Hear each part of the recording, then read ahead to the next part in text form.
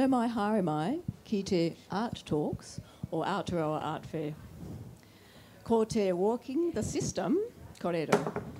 Ko Zara, Stanhope, toko ingoa, ko o te kai whakahaere or Govett-Brewster Art Gallery me te Lenlai Centre.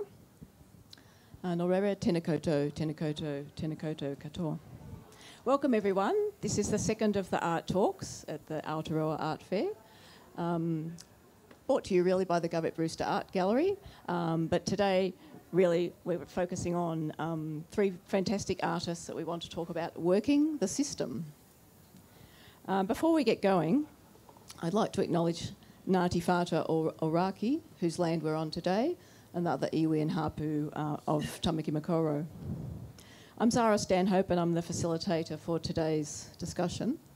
And it might seem a little bit ironic to be talking about working the system inside the bowels of an art fair, but we all know that the art world is a very complex ecosystem comprising of public galleries, commercial galleries and spaces, artist initiatives, collectives, independent practitioners, and a number of other interconnected forms as well. And so we really want to have a conversation with you, between ourselves, all together here, on the questions, particularly of how artists can locate equity in this art ecosystem, amidst the precarity of living as an artist, particularly an independent artist, and how to sustain a practice. I think we're all pretty aware of the mounting frustration that we've been part of over the last 12 months or more, which really grows from the crisis of a lack of funding for artists. And I'd say it also grows from a complete absence of valuing of artists and often art forms as well in our society. As the collective DAMN said recently, artists have had so many conversations about what's broken, and now we want to see actionable changes. So today's an opportunity to hear from some key individuals who have been and are experimenting with models for working differently against, within and alongside of arts infrastructures. Having developed projects guided by their own values, today we're going to ask and talk about how have you made it work and what valuable learnings are relevant now. As we've got some detailed bios on the Art Fair webpage, I'm going to do some really brief introductions and then we're going to get starting into the kōrero. And we're going to start with Mel, and then Dane, and then Ruth. But I'd really like to introduce each speaker first. Melanie, Tangaere, Baldwin, Ngāti Poruru, and Ngāti Horawai. Melanie's known to many of you as a multidisciplinary artist, curator, arts educator, and one of the originators and a current director of Hoya Gallery, right next door to us. So I hope you've been in there. Melanie's committed to the advancement and recognition of the dynamic nature of contemporary Maori and Indigenous art practices and the necessity of artists creating their own models. And you're going to talk about that a little as we go forward. Ruth Buchanan, also I think known to many of you, Te Aotearoa and Taranaki, iwi, an artist who's been working between Europe and Aotearoa, and the recently arrived back to town director of Art Space Aotearoa.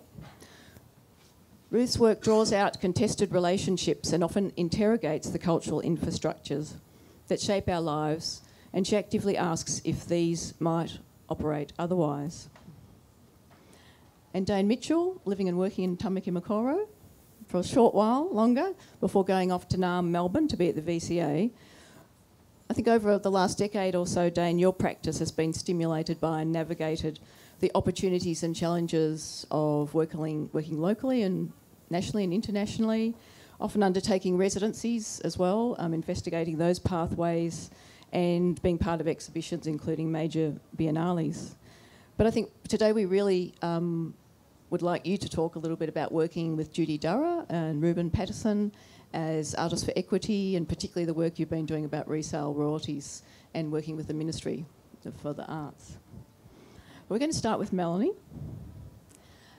So thank you, Melanie, for opening up the discussion today. Kia ora. Kia ora Hello, hello. Is that Hello, hello, hello. Hello. Kia ora koutou. Ko Hekurangi te maunga, ko Aotearoa, ko Ngāti Horowai, ko te atanga mate ngā hapu, ko Melanie Tangaere Baldwin ahau.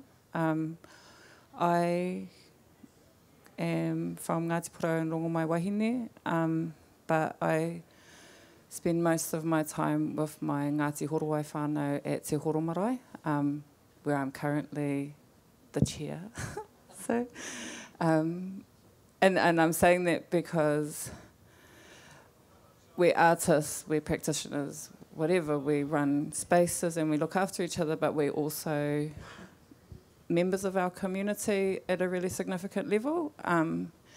And there can't be a separation between those things for what it is that we're trying to achieve as with Hoya and my kind of personal obligations, which there isn't much difference between those things, is that we need to be allowed to be creative, but we also need to be allowed the time and space to actively contribute to our communities. As Māori, the separation isn't there. So Hoya was started kind of to see if we could create a space that was nurturing with mātauranga Māori at its core, but was recognised.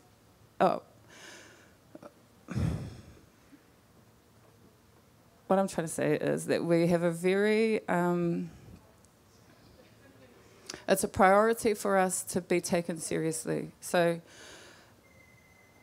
there can be an expectation of what a wahine Māori-led artist-run space should look like, that you can presume what our practice is, that you could presume a lot of things about us, especially if we're based in Te Tairāwhiti, all have an education in Māori visual arts. That's all of our degrees are in Māori visual arts. And so then already people are painting a picture of what they then expect our practice to be, and the standard of that and the standard of our capabilities of academic kind of, what is our academic potential? Can we hold conversations? Can we stand our ground if we were in a different community that wasn't ours? And the point of Hoya is to say, yes, and we can do that incredibly well. We can fight you on that. We can stand very firmly in our right to create whatever it is that we create, because we're telling our story and there's no one that can direct how that is done, as long as our obligations are to our community, to our mātauranga, to all of those things. So that's our main priority, as well as a model, manaakitanga is our foremost priority. So our gallery is thoroughly accessible to our community. If it's not, we've failed. If our community can't see themselves within our space, we've failed. So it's like, how can we have a relevant high-level contemporary practice and make sure that Māori from Te Tairāwhiti can come in and feel participatory and valued within that space? So our model is about looking after each other, looking after our community, but also being like, we don't need to dumb ourselves down in order to do that. We need to bring everyone up to the level so we can all understand it. If people can't understand it, then we all work together to make sure that, you know, we can learn to understand everything together. No one's too dumb to learn, if that makes sense. I think it can be daunting to enter art spaces and art worlds and to kind of feel relevant because you don't know the answer, or you're not sure if you know what it's about. And so it's about education and learning together. So yeah, that's a bit of a spiel, but that's what we're about. And we're non-commercial, so we want to be non-commercial forever. We never want to have the need to sell as a priority for us, because it takes away the politics, takes away the experimentation, it takes away the freedom in a lot of ways. And artists are constricted in a lot of places by by a lot of things. And if we don't have to sell the work, then what can they make just for our space? You know, in that space you can do whatever you want, as long as, you know, your kaupapa is enriching or whatever it is, if it's relevant.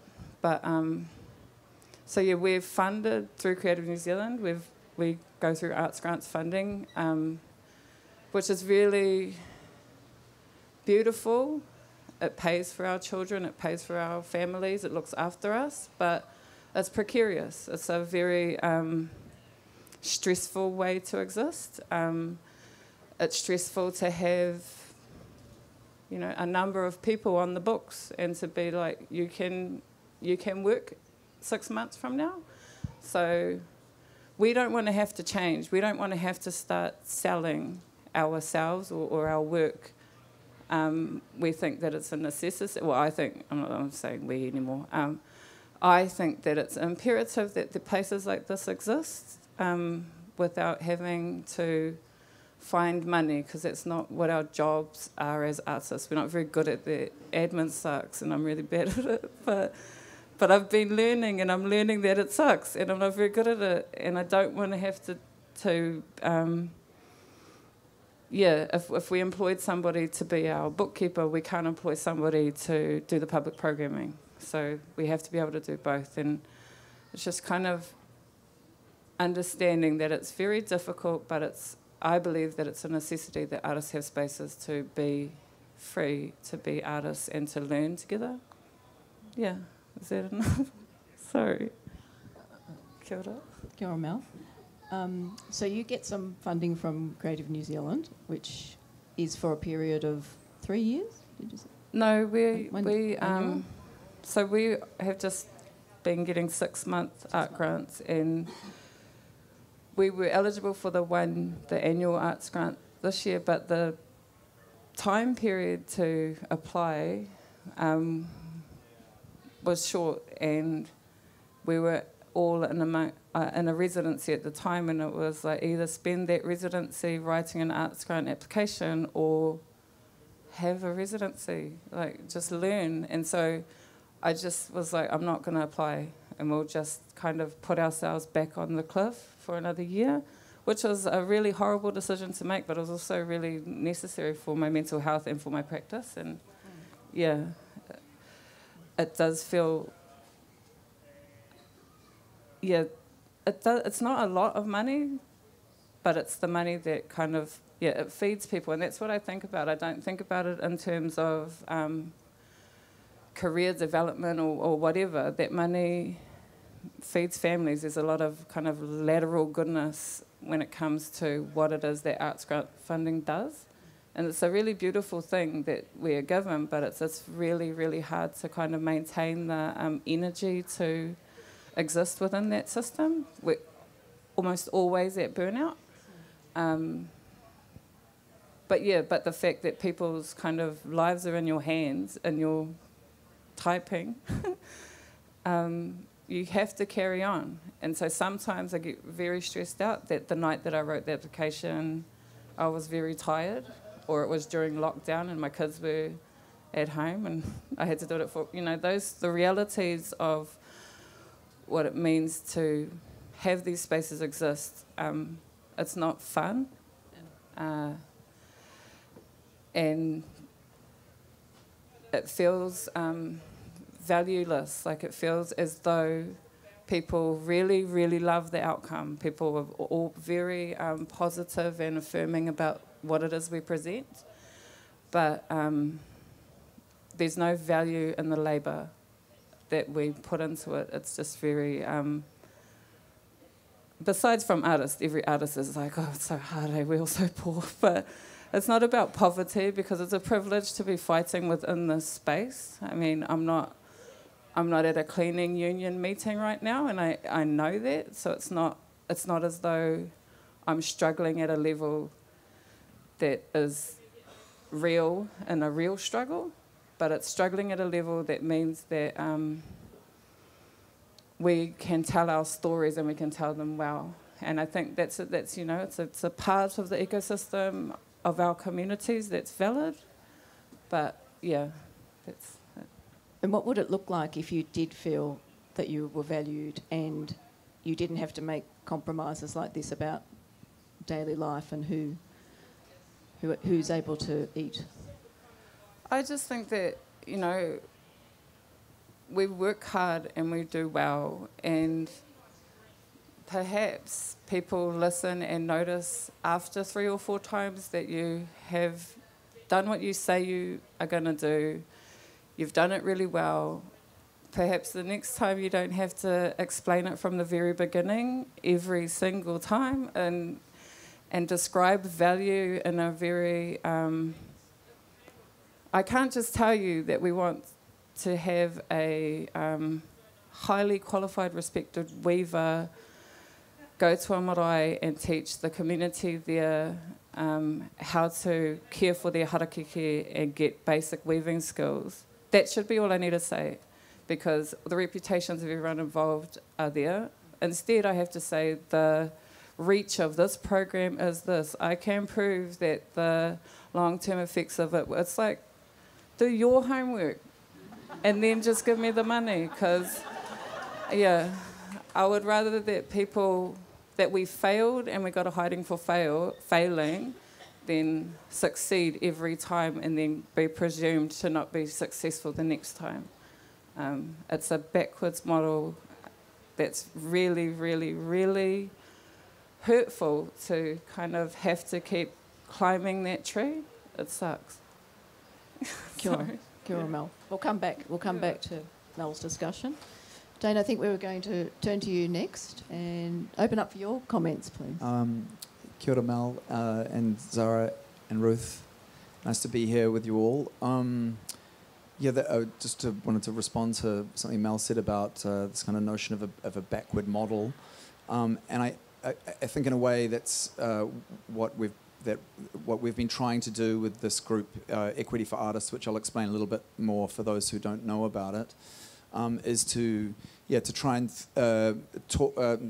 speak further up that chain of power and speak directly to ministry, kind of leaping over the heads of CNZ and trying to talk to the Ministry of Culture and Heritage about an issue that we see as something that can be actioned and quite easily kind of legislated to support artists. Of course, so just to go back a little bit, I'm just describing Equity for Artists, which is a group that we started during lockdown, Judy Dara, Ruben Patterson and I, and we it was at a time of precarity for everybody, of course, and we were just having a discussion amongst ourselves about in the later stages of the lockdowns, where the secondary market was incredibly buoyant and there were these very large secondary market sales taking place, and it occurred to us that a conversation that was at ministry back in 2008 had sort of died and faded on the table around the introduction of a resale royalty legislation in this country. And we simply sort of decided that we would try to, raise awareness about this, about the possibility of this being something that we should think about in this country. Try and discuss it with various art communities, and speak directly to ministry about this and why we see it as valid. Certainly, it's not going to change anyone's life, but it's certainly what in our discussions with many artists, what we have realised is that although it only there's very few people that actually perhaps benefit directly from resale royalties in the secondary market, that it does validate practice, validates artists, and values their IP. It acknowledges that we are tethered to our work, the work that we produce and create, in ways that is beyond thinking about an artwork as a chattel on the wall.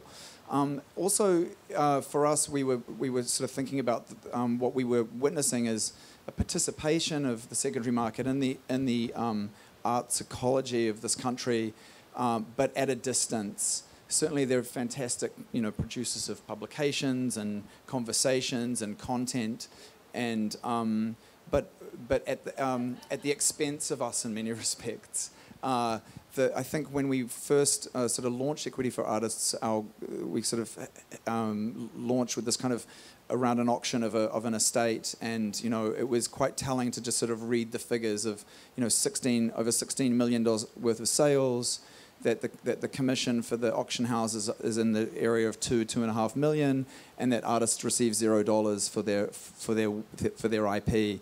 And so we were really interested in trying to redress this, to seek to have this looked at again. And so the remit's very narrow on what Equity for Artists has been trying to do. We acknowledge that it's not. It was a means to kind of hit a single issue and really try and address it at a ministerial level. We're really pleased to see that the ministry have picked this back up, not just because of what we've been doing, a whole lot of other factors are at play for that, but what's been really fantastic is that artists are at the table in that conversation. It's more than a conversation, it's the writing of legislation. So we're part of the dynamic that determines how that resale royalty will look in this country. What else can I say about it? Yeah, we've right now I'm part of a group of there's 12 of us that are working with the ministry to kind of work through the language of that legislation. And one thing that we're hopeful of with that is that there might be a way for artists and estates to opt in as a means to create a fund whereby that money can be redistributed to artists in new and meaningful ways. And I think what's exciting about that proposition is that it might be it might be a means for artists to support artists and for estates to support artists. So we have some hopes about the shape of that, and those conversations are ongoing. So Artists for Equity, that's the three of you, Judy, Ruben and yourself. Did you form like a not-for-profit or anything, or just give yourselves that title? We just kind of gave ourselves this name, Equity for Artists, which was, of course, thinking about equity and its dual meaning, and rather sad, I think, to say that when I went searching for the URL, equityforartists.com was available. No one had nabbed that one up. It's very loose in terms of its structure. We've been sort of very kind of quick to respond to an uptake, an interest, and in this issue, and trying to be in front of it and communicating back to people what the kind of key facts are and what might need to happen in terms of collective management, collective organisation around this. And so it's been very fast and responsive in that way, and so it's just been very grassroots in the shape that it's taken. But given that legislation is now kind of in train, we're now starting to think about what this entity could do next, in a sense, and what seems to be most advantageous about it is a structure. It's not a structure; it's a thing. Is that it is speaking to ministry. We do have a kind of channel to speak directly to ministry, and I think there's been a lot of discussion recently about the difficulty of CNZ of getting CNZ funding, of the disappointment of not receiving it, and I think it's really important that we remember that money comes from ministry. So we need ministry to come on board and support the arts in a more kind of fundamental and meaningful way. And I think also I just want to extend that to suggest that those people in the arts with positions in public institutions, with power, with voice, and with agency, need to be, forcefully representing us. I was, really disappointed to see in an article recently in Stuff by a journalist, Andre Chumko, who's been very good at sort of diligently working through issues to do with resale royalty. There was an article he wrote a couple of weeks ago about, Te Papa's acquisition budget hasn't changed in 20 years, and which is, not even to meet inflation. And that's money for artists through sales. That's tangible, makes a tangible difference to the lives of artists collected by Te Papa. And it was disappointing that the director was not forcefully saying, yes, this must change, we must fight for more, we, you know, at least to meet inflation. And I think we need to put pressure on our own selves and those in seats of power within our context to do more and to, beyond facilitating, you know, produce and create action. Particularly those institutions that should be there for artists. That's their purpose. Just wanted to also really clearly define resale royalties. So that's once a work gets into the market, right? Might be at an auction house or could be even a dealer selling a work for the second or further times. A percentage of that sale price is what would be the royalty. Yep. Sorry, apologies. I should have defined that. Just to define it. Yeah. So exactly. So it's a secondary sale or third, fourth, or however many it might be. That it acknowledges that an artist retains not just the copyright to their work, but the intellectual property of it over that artwork, and that when it's resold, a percentage of that goes back to the artist. And it's a small. We're talking a very small amount. It's 5%. And there are 80 other countries who have resale royalty schemes. There's great research out there that this does not affect the primary market in any tangible way. There's been no research to suggest that it causes issues for primary market participation, and also. It's just what was I going to say? Yeah, so it doesn't. It's the researchers suggest that, but also what it does is it creates a kind of false glass ceiling for New Zealand artists, and that in order for New Zealand artists to benefit from resale royalty schemes in countries that do have it, we have to have one. It has to be a reciprocal agreement. So there are many cases, and we've had many artists. Not many. Let's say I've had about 5 artists in the last 4 months report to us that, you know, their work has come up for sale in Australia in auction houses. They've been contacted by the resale royalty collection management organisation, and they're like, sorry, you're from New Zealand, you don't get your money, and they don't get it. So it not having it, you know, curtails the possibilities of New Zealand artists to succeed or to have fruitful, you know, economic realities in other parts of the world. Why? Because it has to be a reciprocal agreement. So we need to have one in order for those citizens to benefit from that same program or legislation here. Yeah. So you, as an artist, you've taken agency with your other collaborators to take action, right? So in a sense, you're also asking institutions and others to support you, but it's been the artists yourselves who've had to drive that change, get that opportunity to speak to the ministry, and now you're in the ministry. So what we need to do is get behind you to enable those conversations to go deeper and wider, right? Because this is an opportunity that hasn't been available previously. Yeah, I think so, and you know, so we're really open to people approaching us and talking about ways that we can, you know, think smarter about how this could be beneficial to more artists. I mean, that's at the crux of perhaps the largest problem with this model is that it is, you know, a very small number of artists that it actually has real tangible effects for. But I would also suggest that that is valid in its own right. I mean, someone like Robin White is a really interesting example, I think, of somebody who, you know, in the 70s was selling work for $50, and you know, so in order to survive. And why should she not have the right to benefit from the investment that she's made in this long, meaningful career for work that appears for much greater sums of money now? And yeah, I mean, so we're open to discussion. We would, you know, love to think about how it is that we might use this platform, this thing that's got some momentum to do other things. I mean, I haven't wrapped my head around this notion of artist wage and what that looks like in other economies, but it's something that we're thinking about, like, you know, doing some further thinking into, so that we might be able to talk that back up that chain of power as well. Thanks, Dane. Oh, there's a question there. Just ask a quick question. You mentioned that the resale percentage that goes to artists is already in legislation in about 80 countries around the world. So what's stopping it just going through here? It's just, I mean, it's tracking.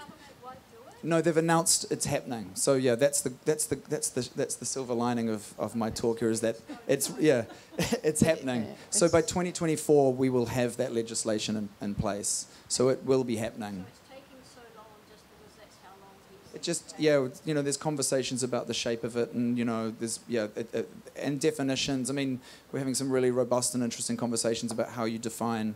Like there's this language that we've been discussing around this idea of what it applies to, this notion of an original artwork.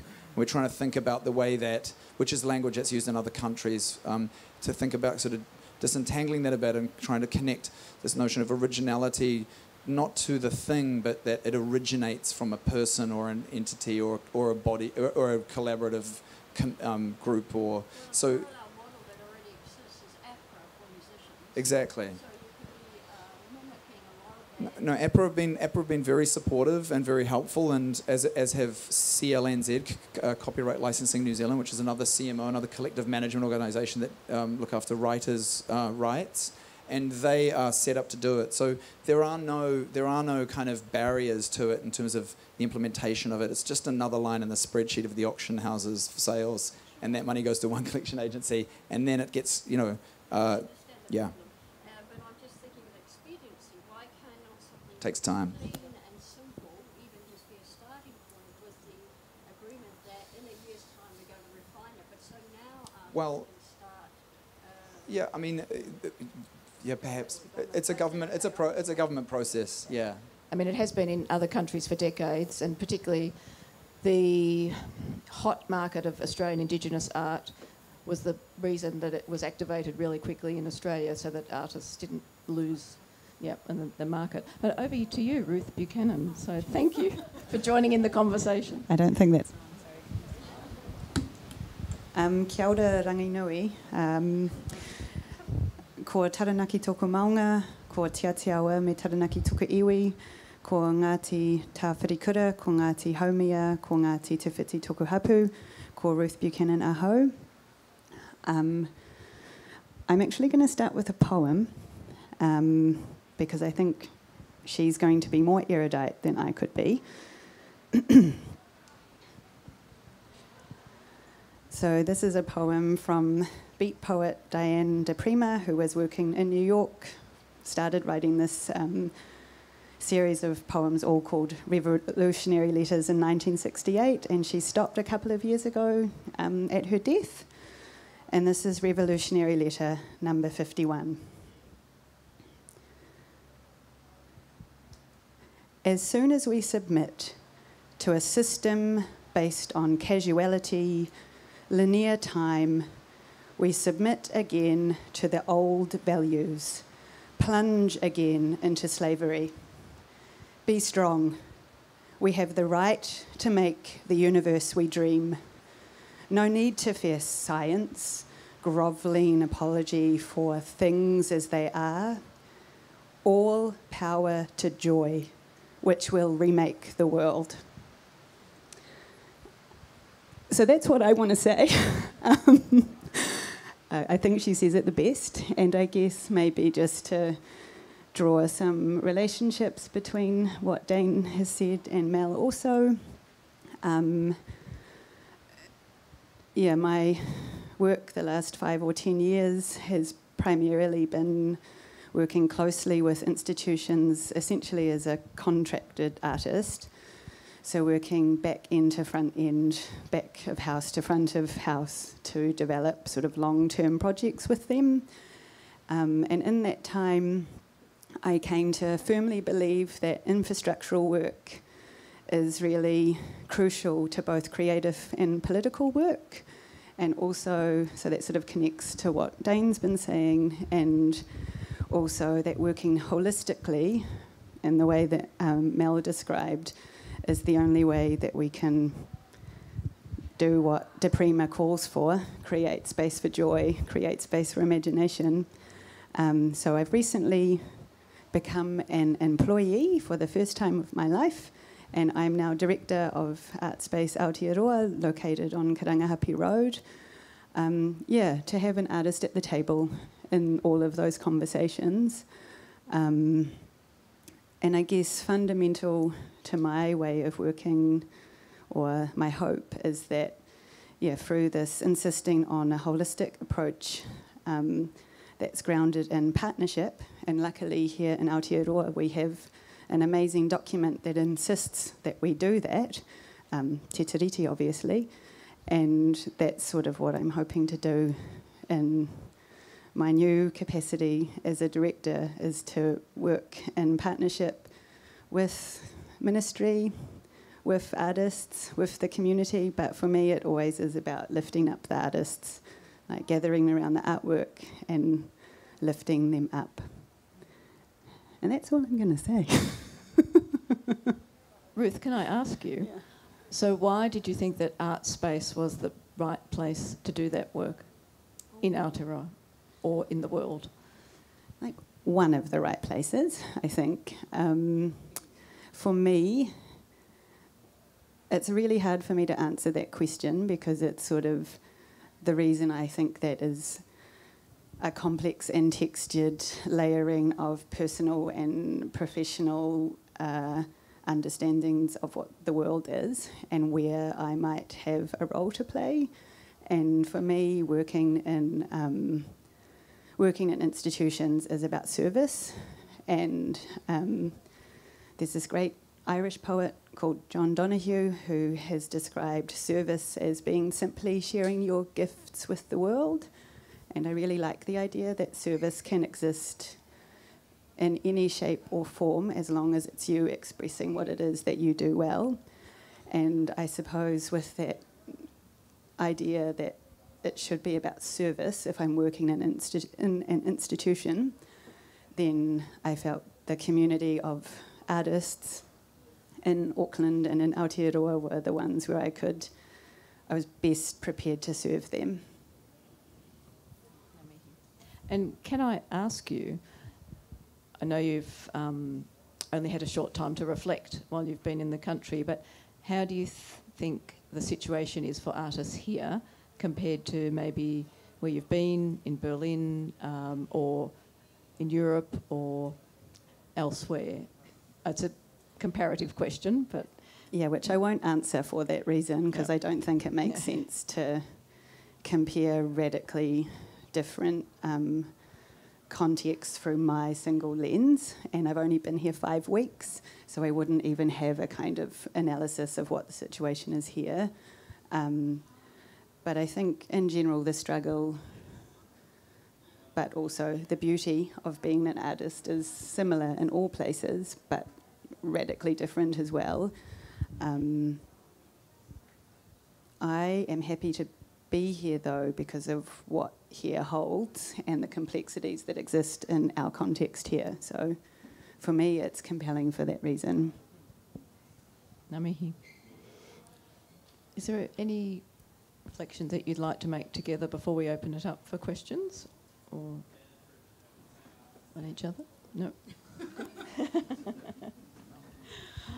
So everyone would love any responses or questions, or particularly questions rather than comments, but this is a great opportunity to talk to Mel and Ruth and Dane, so if you have any.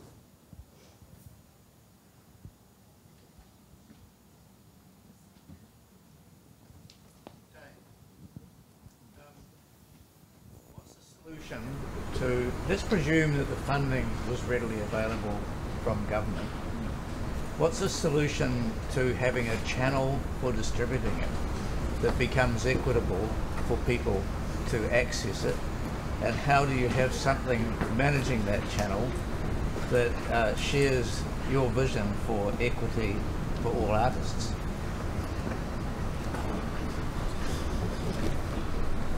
That's tough to...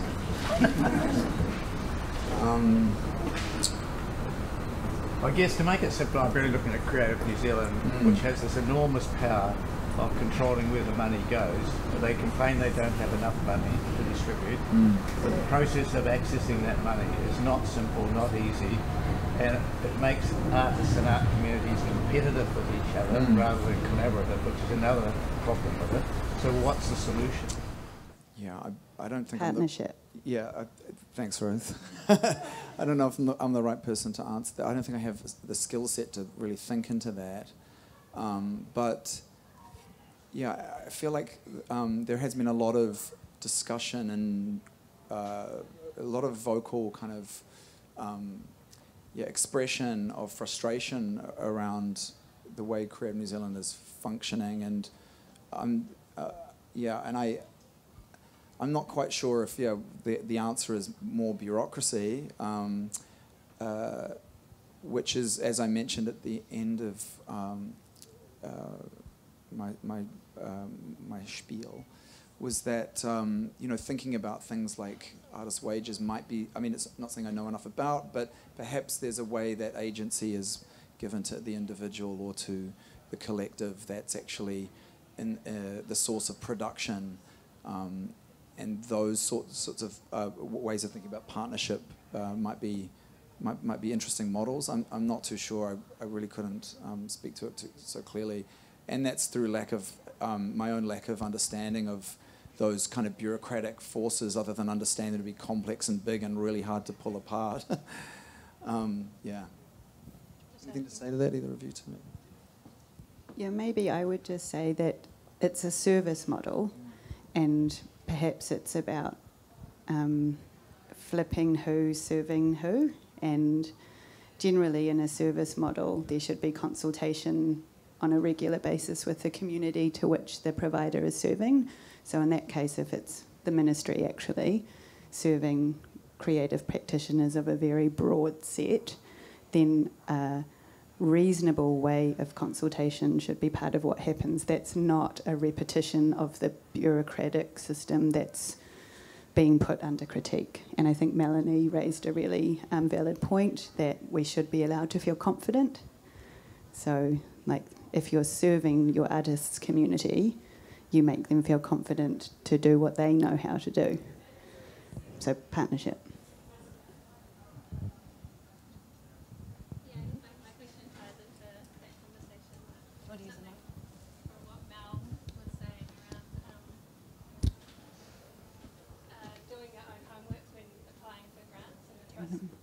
The frustration around applying for a grant and the amount of work that entails, and the kind of sentiment of do your own homework on, hopefully I've understood you right, but like how that process could be better from it being such a kind of closed door where as an artist or as a community artist-led group or whatever, you're writing a proposal in your bedroom or your studio or whatever, and then that's going off to the ether and you don't really know what they're looking for. If there's kind of a general frustration around that, or how that could be made better? There's definitely ways it could be made better. The ministry tried a different model with the latest round of COVID response grants that's happening at the moment, which was more consultation. There's like lots of rounds before they find out you can enter many times, but that's an added pressure, and it's an added pressure of, okay, now I have to get public support. I have to do I'm still having to do a whole lot of stuff, and that's the problem. It's I don't blame Creative New Zealand. I've lived off Creative New Zealand for 2 years, so there's value in what's happening. It's just that it's very inequitable. If Reo's your first language, it's a hard door to open because the first page is quite daunting. When I was a teacher at Toi Haukura, I tried to get encourage my students to apply for funding because they were more than eligible to get it, or to just practice the first time. But just the thought of writing an essay in English that they felt that they had to do, it stopped every single one of them at the door. So, a range of ways for applying for funding, a range of things, ways to get it. It doesn't have to be so cut and dry. thinking creatively about how to serve creative people and having creative people at the table. That's the thing. It's like talking to ministry, it does feel like you're talking to bureaucrats about art. And that's boring for an artist, probably boring for them. You're not speaking the same language, so why speak to each other? Why wouldn't you be speaking to someone who speaks your language? And that simplifies everything instantly. So I hope that answered your question. Does it have something to do with as well narrow criteria, so that everybody's application for funding has to fit a criteria? It has to be a certain type of project, which then limits all the stuff that we want to do, you know, that the broader ideas of what is considered creative, what are these projects going to be? I think as well, it's like, what is reach? What is success? So if one person in the type of community that we live in, cultural ecosystem, it's if 2 people come back every week, is that not better than 200 people came one day? And understanding that, it's like those people's lives are changed, and the people who they live with and they go home and tell the boring story to, they have to live that we've changed a life. And I think that's that thing. It's quantity is a really mad way to quantify art success, you know, or whatever the words are. I hope you get it. But it shouldn't be, how many bums are on the seat. As long as one was there the whole time for the whole year, it makes more sense to me to value that really highly. And so having to explain reach in the same way that someone in Auckland explains reach to when I'm talking about Te Tai Rāwhiti, one person coming every week is as much as 100 people coming every week up here, but you are speaking the same language as the person that's applying from here. So the whole system is very inequitable. I'm really glad that I'm not trying to figure that out. Also, it's sometimes really difficult to know what the outcome might even be of a creative project. Well, hopefully you don't. You don't want to forecast it. Well, you shouldn't have to be like, this is exactly... It's like I'm not an engineer. No one's life depends on me getting the bridge right. It should just be kind of a little bit more fluid for art. Always just burn it down, too. Yeah. Any other questions or comments this afternoon? No? Well, I really want to thank Mel, Ruth and Dane for their time, for the efforts that they're making, for the service they're giving, for all the mahi that's going on, and not just in their own practices but holding up other artists. And let us all follow those examples and see what we can do in this area as well to support our art community. Otherwise, where are we going to be? We're certainly not going to be in an art fair if we're not supporting artists. So thank you all so much for coming and for all your time as well. And let's thank our you, Zara. artists. Thank you. Thank you.